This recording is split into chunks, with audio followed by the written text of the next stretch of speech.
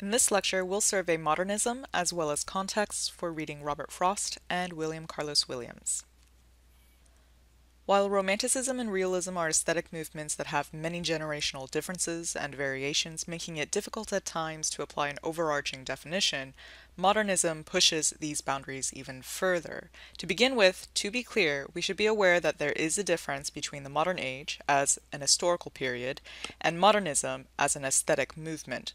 The modern age, history, begins with the Renaissance, or early modern history, and extends through the 20th century, and it includes a vast array of changes in religion, education, social mobility, governmental structures, urbanization, the sciences, technology, industrialization, and so forth, all allowing us to rethink the ideas of faith and social and cosmic order, upon which cultures were largely reliant up to and through the medieval period. Modernism as an aesthetic movement is a time of focused reexamination and experimentation. A textbook way to approach the movement is to begin with Ezra Pound's modernist motto, "Make it new," and other critics have indeed defined it as a tradition of the new. With this in mind, the possibilities for modern art are understandably immense. If you've encountered modernism before, you've probably already been familiarized with the generic themes common to modernism, which include feelings of loss, fragmentation, and alienation. These are all anxieties that modernists addressed in response to the many rapid changes occurring in the early 20th century regarding industrialization, urbanization, and of course, war. In fact, Gertrude Stein's well-known phrase, "the lost generation," refers to those modernists who came of age during World War I, for instance, F. Scott Fitzgerald, T.S. Eliot, John Steinbeck, William Faulkner, and Ezra Pound. Literature of the renowned lost generation often revolves around a sense of disorientation, disconnect, and alienation that resulted from war experiences as well as a general sense of lack of belonging. For Americans, World War I comes only 50 years after the bloodiest war in our history, the Civil War, and while World War I did not result in as many deaths, adding up to over 100,000 Americans lost on the battlefield, it still served to underscore the absurdities of modern civilization, poison gas and motorized armaments, products of mass society that were supposed to make war more efficient, indeed resulted more efficiently in mass destruction. Modernism is not limited to its reflections on the war, however. Beyond this, modernists are known experimentalists. They often mix together different traditional and new modes, risking incoherence in order to challenge the audience's preconceptions of the known world. To this end, some turned to classical works of the past, looking for new ways to revivify and challenge traditional values, while others emphasized international awareness and cultural representation. Many Americans traveled in the early 20th century. Such was made possible by the devastation wreaked upon European countries during the wars, which made travel for Americans cheaper, but some modernists, objecting to the illusions of patriotism demanded of America's citizens, expatriated to other countries. In any case, such study and experience allowed modernists to move temporally and spatially in their art. In some ways, modernism can even be seen as a striving towards a democratic form of art, seeking to liberate audiences of the strictures upheld by traditional hierarchies like patriarchy and white superiority. Some modernists celebrated indigenous cultures, while others sought to decenter America's sense of importance in the world by introducing more global perspectives. Yet, at the same time, some modernists felt that such celebration of simple folk views lent to the narrowness of mind and a dangerous conservatism that should best be left a relic of the past. Thus, these artists focused on freer expression of sexual and political matters, responding to such restrictive laws like the ones that prohibited the dissemination of information about birth control, or that charged teachers of evolution with corrupting the youth. In fact, many think that the time of civil resistance in America only really begins with the 1960s.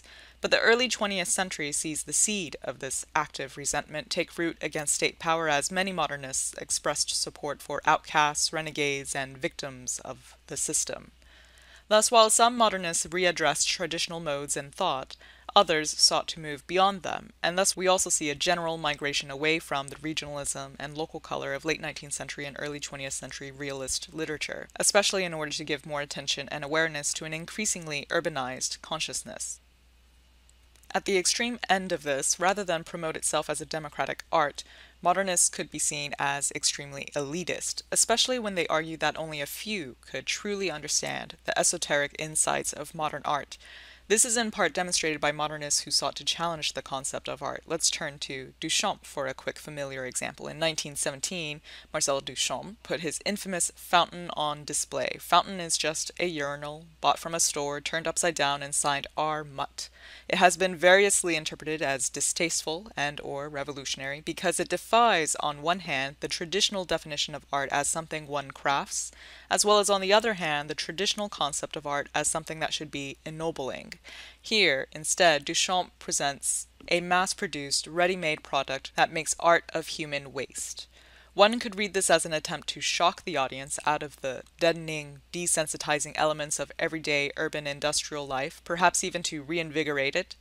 But in any case, to this day, it is still debated whether Duchamp's fountain should count as art, and in this way, it helps to demonstrate how modernists can at times be seen as elitist. We could also see Duchamp's art as an expression of the modernist fascination with big business, due to its origins in the factory, a chief feature of early 20th century America. And this leads us to another phase of modernism which sought to move away from high art and high culture towards instead low art and low culture.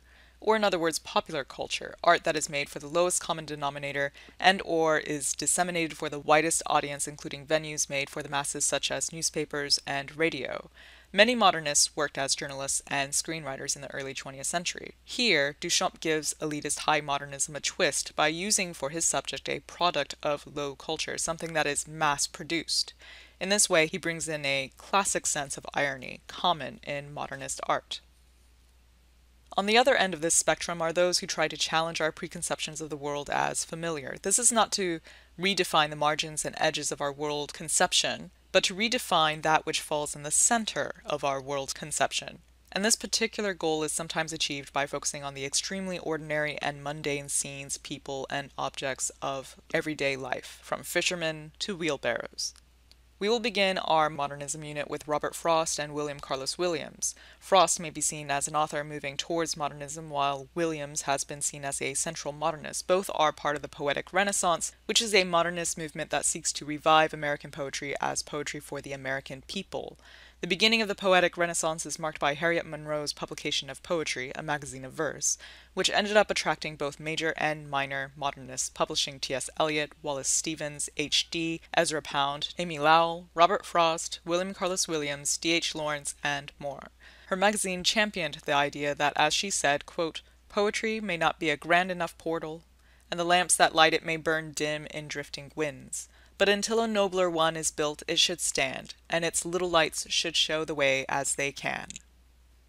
Robert Frost is known for his persona as a New England farmer poet, but he was actually born in San Francisco and didn't move east until he was 11, at which point he spent the rest of his adolescence in Lawrence, Massachusetts, which was an industrial mill town.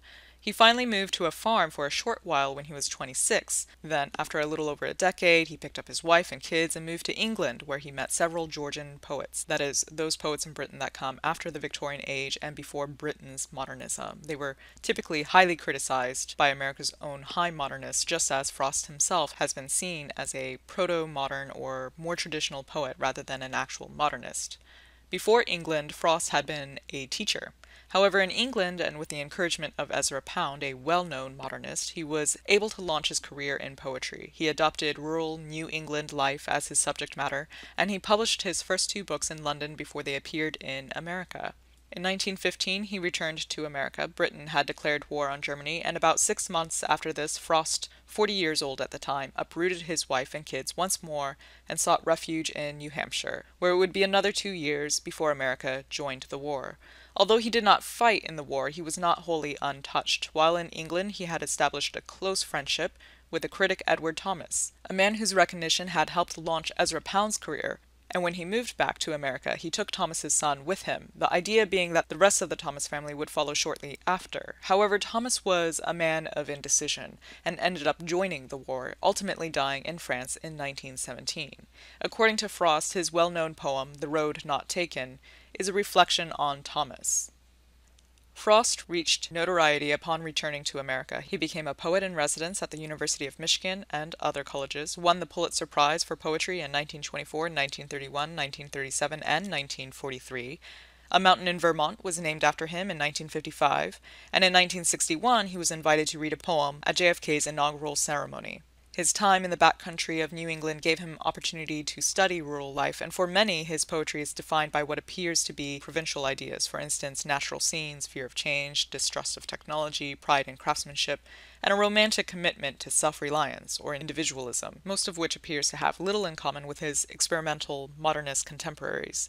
Moreover, whereas modernists tended to use free verse, he typically wrote using traditional rhymes and metrical forms like sonnets and blank verse. His conception of the role of a poet may appear conservative for the time as well. In his essay The Figure a Poem Makes, he explained that a poem begins, quote, in delight and ends in wisdom. It runs a course of lucky events and ends in a clarification of life. Not necessarily a great clarification, such as sects and cults are founded on, but in a momentary stay against confusion. We'll be looking at his dark poems, which consider the limitations, confusion, vulnerabilities, and isolation of the individual. In 1913, William Carlos Williams attended the Armory Show, the first large exhibition of modernist art in America, where he stumbled upon Marcel Duchamp's renowned Nude Descending a Staircase No. 2, a painting that abstracts the rhythmic movements of a woman descending a staircase.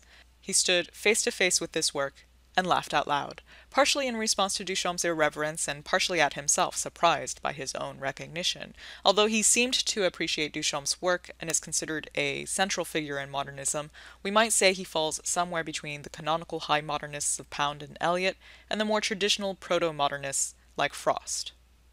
Unlike other modernists like Ezra Pound and T.S. Eliot who expatriated, Williams spent most of his life in New Jersey. Similar to Frost, Williams considered himself a poet of America, and was convinced that he should remain in America and write on issues for Americans. He spent some time abroad, studying in Paris with his younger brother, and came back to America deciding on a career in medicine in order to support his real passion, writing. After graduating from the University of Pennsylvania Medical School in 1906, he went abroad again, visited Pound in London, and traveled the continent. His cultural background was mixed. His mother was born in Puerto Rico and was of Basque, French, Dutch, and Jewish descent. His father was born in England and raised in the West Indies. The family spoke Spanish at home, and his father made frequent business trips to Latin and South America. All this lent Williams with an appreciation for cultural diversity.